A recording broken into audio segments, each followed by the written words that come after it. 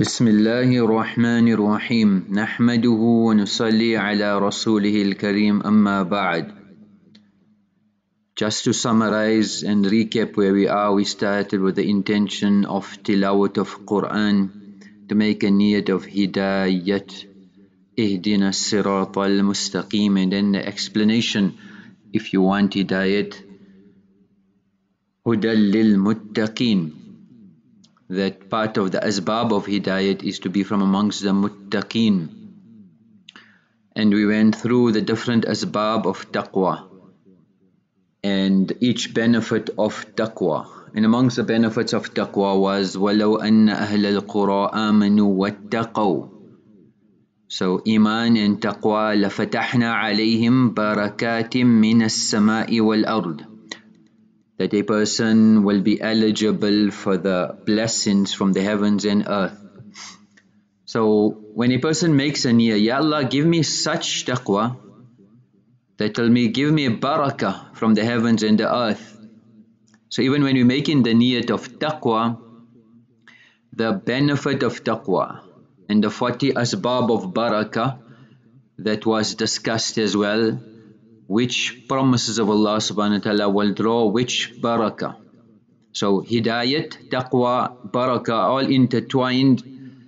So a person might wonder that what intention should I make? There are so much intentions. So we make a note of it, and then every time we start tilawat, how much time we have? If we have time for 1, 2, 3, 4, make those intentions. Ana inda dhanni abdi bi, I am as my slave expects of me. Allah will treat us how we expect from Allah subhanahu wa ta'ala, and that's why we should be making these intentions with high hopes and intention that Allah give us these sifat and these qualities. And nothing just comes like that. Anything that we want, even in the dunyawi terms, sacrifice needs to be made. We need to strive for it. When anything comes easily, then the value is lost. Deen has come easily. Ulama, Sahbat of the ulama, Mashaykh has come easily. The mahal and the environment, we are hearing the adhan, the masajid has come easily. So to break Allah's command is also become very easy. To disobey Allah has become easy. A person doesn't even feel the burden of guna because it has become so easy. A person continues life thus obeying Allah, breaking the commands of Allah, flagrant violation of the awamir of Allah, and a person doesn't have any grief, any concern, any remorse. So Ibn Qayyim rahimahullah used to say, إِنَّ الْعَبْدَ لَا يَزَالُ يَرْتَكِبُ الذُّنُوبِ. A person continues to commit guna and sin حَتَّى تَهُونَ عَلَيْهِ وَتَسْخَ فِي قَلْبِهِ, that this sin becomes small, minute, insignificant. He does not even consider it something grave. So he says, وَتِلْكَ هِيَ عَلَامَةُ الْهَلَاكِ. When a person reaches this stage, this is the stage of destruction. فَإِنَّ الذَّنْبَ كُلَّمَا صَغُرَ فِي عَيْنِ الْعَبْدِ. Whenever you commit guna and you consider it insignificant and small, عَظُمَ عِنْدَ اللَّهِ, then this is great in the eyes of Allah. The fact that you consider this guna small, oh, it's just a small guna, it's just a saghira, it's okay, it's fine.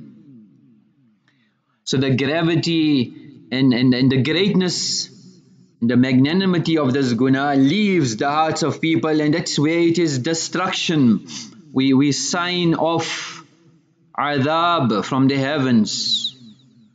And the last stage is where a person now slowly deteriorates, and he goes into negligence and ghaflat, and a person is completely oblivious of the commands of Allah.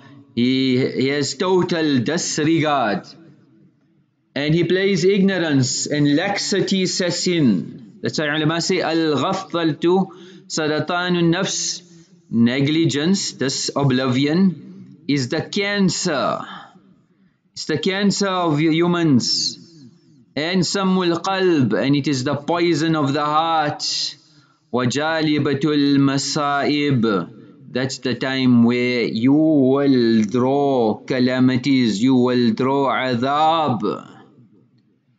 وأتأس سبيل لسرقة العمر, and it's a means of robbing oneself of one's life and benefiting from the short life and maximizing the opportunities.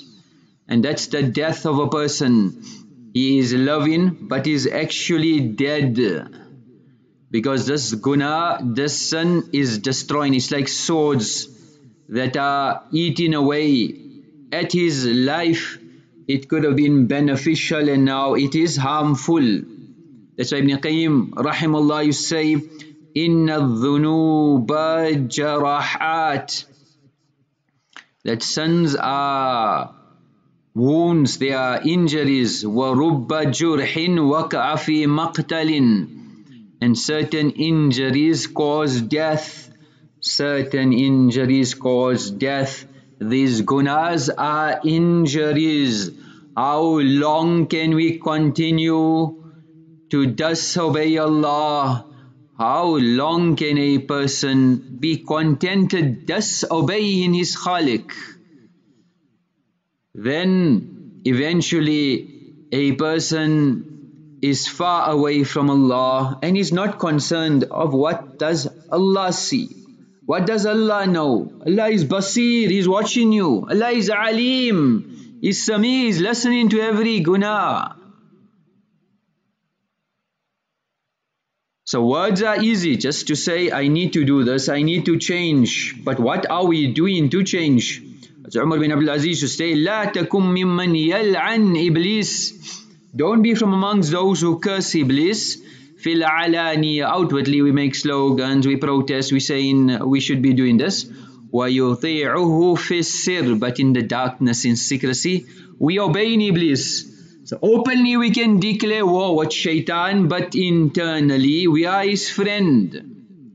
So when a person is a muttaqi, Allah loves that person. Elan is made in the heavens, proclamation. You love this person, and everybody on earth will love him. But a person who contravenes Allah, then Elan is made to hate this person. The Farishtas despise the person. To such an extent, Abu Darda radiyallahu anhu says, إِنَّ الْعَبْدَ لَيَخْلُو بِمَعْصِيَةِ اللَّهِ, that he starts disobeying Allah so much, فَيُلْقِ اللَّهُ بُغْضَهُ فِي قُلُوبِ الْمُؤْمِنِينَ. Even the people of Iman start having hate for this person here. So taqwa, the asbab of taqwa, benefit number 21, it's a means of success and salvation for protection. It's a means of protection from difficulties and hardships in dunya and akhirah. Innal aqibata lil muttaqin. In dunya and akhirah, fasbir, innal aqibata lil muttaqin. Tilka ad-darul akhirah نجعلها للذين لا يريدون علوا في الأرض ولا فسادا والعاقبة للمتقين. That the benefits of dunya and akhirat, protection in dunya and akhirah, for the muttaqeen. تلك عقبى الذين اتقوا. That the people that have taqwa forget dunya, but Allah will solve your akhirat as well. وَالَّذِينَ اتَّقَوْا فَوْقَهُمْ يَوْمَ الْقِيَامَةِ. So, inculcating taqwa. وَإِن مِّنكُمْ إِلَّا وَارِدُهَا. Everybody will cross the pul sirat, the bridge over Jahannam. That's definitely going to happen. It's incumbent, the decree of Allah. Nobody can dispel the decree of Allah. ثُمَّ نُنَجِّي الَّذِينَ اتَّقَوْا. But Allah will save the muttaqeen. Allah will preserve the muttaqeen. Allah looks at the muttaqi. Allah protects him. Allah saves him from embarrassment. Allah saves him. from calamities of dunya and akhirah, and Allah looks after them. Hazrat Zinneera radiallahu anha was a sahabiya. Previously she was a Roman lady, a non-Muslim, and she accepted Islam. Hazrat Abu Bakr radiallahu anhu bought her and set her free, and she became blind. When she was blind, the mushrikeen told her that the idols Lat and Uzza had made her blind. Because she abandoned their religion, the idols had made her blind. So she refused to believe Lat and Uzza, and she told them, she said, they lie. I swear by the house of Allah that Lat and Uzza are of no good. They cannot benefit, they cannot harm. Benefit is from Allah, harm is from Allah, health is from Allah, sickness is from Allah, poverty is from Allah, wealth is from Allah. Everything is from Allah. So that's yaqeen. The benefit, medicine, Allah puts benefit in the medicine. The disease, Allah puts harm in the disease. The disease does not have power. The medicine does not have power. The doctor cannot cure. This yaqeen needs to enter our hearts. She made nafi and ithbat. We need to negate and speak so much about Allah that his heart believes it. By me taking this tablet is equal. Because it is the command of Allah. I'm fulfilling the command. Ya Allah, you put benefit in this medication. Whatever sickness I have, doesn't matter whether I'm sick or I'm not sick. If my time for death is written, I will die at that time. Nobody can move it forward. Nobody can move it backward. Everything is in Allah's control. Dawat, the power of inviting to Allah, establishing the greatness of Allah, negating everything else besides Allah. Hazrat Zinneera radiallahu anha, Allah then restored her vision. Allah restored her vision. وَمَن يُطِعِ اللَّهَ وَرَسُولَهُ وَيَخْشَ اللَّهَ وَيَتَّقِ فَأُولَٰئِكَ هُمُ الْفَائِزُونَ. These are the achievers. These are those that are victorious. So, what do I need to do to fit this criteria? What has Allah told me to do? Am I doing that? Allah will do the rest. Allah will do the rest. On Khandaq, Ahzab, the siege, Allah subhanahu wa ta'ala sent Jibreel with the winds. Farishtas came. And that was unleashed on the mushrikeen. When Nabi alayhi salam saw Jibreel, he told Sahaba 3 times, behold, it is time to rejoice. Behold, it is time to rejoice. Behold, it is time to rejoice. And then the winds that came tore their tents, overturned their pots, buried their carriages. It rubbed and severed the ropes of the tents, and they were running about in helter-skelter in confusion. And with regards to that nusrat of Allah, Allah spoke about it. إِذْ جَاءَتْكُمْ جُنُودٌ. Allah's army came. فَأَرْسَلْنَا عَلَيْهِمْ رِيحًا وَجُنُودًا. We sent such a wind, such an army, لَمْ تَرَوْهَا. So we have to show Allah that we are genuine. Allah subhanahu wa ta'ala will do the rest. We have to show Allah we are genuine. Allah will sort out needs of dunya, needs of akhirah. As Abdullah ibn Umar once was traveling and he came across a shepherd. So he told the shepherd, بِعْنَا شَاة مِنْ هَذِهِ الْغَنَمْ. Sell us a sheep. So he said, إِنَّهَا لَيْسَتْ لِي. I don't own it, I cannot, I don't have the authority to sell it. It belongs to my master, لِسَيِّدِي. So Ibn Umar said, tell your master a wolf devoured it. He was just testing this shepherd. He was testing the shepherd. So the shepherd replied, فَأَيْنَ اللَّهُ فَأَيْنَ اللَّهُ Where is Allah? I can tell my master, I will answer to Allah. I will answer to Allah. فَبَكَى ibn Umar, and he started crying profusely, and he was repeating these words, فَأَيْنَ اللَّهُ فَأَيْنَ اللَّهُ Where is Allah? Wow, what a beautiful answer. Then he went to the master, he bought the slave, he freed the slave, وَاشْتَرَى الْغَنَمْ, and he bought the sheep and he gave it as a gift. He gave it as a gift. This shepherd was truthful to Allah. Allah subhanahu wa ta'ala found a way. So, how obeying Allah we get Allah's help? On the contrary, if we don't obey Allah, we will lose Allah's help. Allah's justice system comes around. Kama tudin tudan, as you do, so will be done upon you, so shall you reap. That's the consequences. They say there was once a person who was working in a butcher, and he saw a woman on the street stabbed with a knife. So as he was traveling to his workplace, he came across a lady on the street stabbed with a knife. He got out of his car and he ran to her. As he got there, trying to help her, people came around and saw, and they accused him of killing her. So the police came and they were called and they arrested him.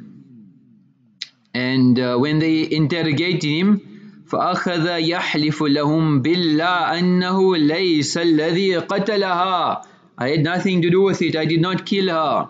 So he took oaths, but the police did not believe him and they imprisoned him. And they did an investigation and they concluded the court case. The judge made a decision that he has to be executed.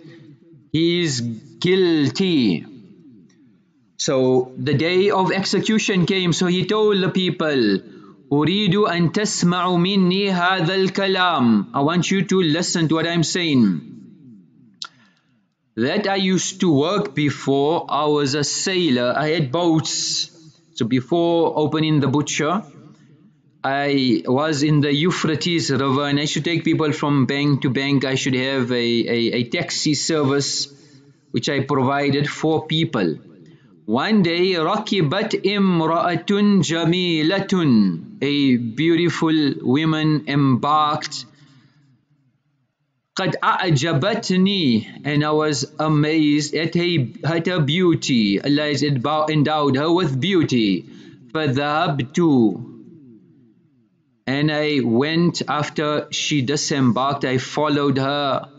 And I went to propose to her, but she rejected me. وَلَكِنَّهَا رَفَضَتْنِي So a year later passed, and this woman also mounted my boat, and she had a baby.